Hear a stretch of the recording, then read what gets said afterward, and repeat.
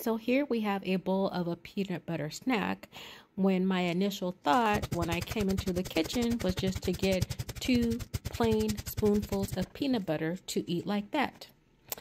But then something went off, a light bulb, and it's like, ooh, you have shredded coconut. Ooh, you have almonds. Ooh, you have chocolate chips. And you know what else? 2 Biscoff cookies. Oh, just crush them up along with the almonds, add it to the peanut butter and the coconut, and that sounds like a pretty good little snack. So that's what I did. Off video, I ended up putting a little tiny bit more of peanut butter in it. But yeah, it was really good. Kind of yummy because I went back for seconds.